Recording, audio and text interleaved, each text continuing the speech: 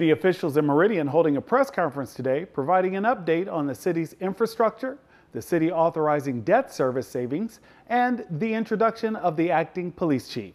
City officials were happy to report the Meridian has received an A- from S&P Global Ratings on its water and utility system, ranking the creditworthiness of the city.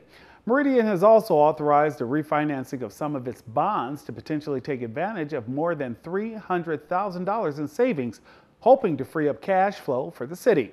Additionally, there was a formal introduction of Lieutenant Patrick Gale, who is now serving as the acting chief of the Meridian Police Department.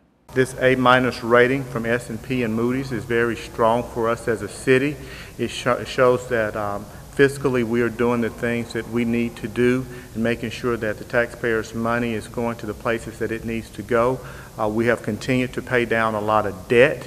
And we have continued to move forward with big projects in our city.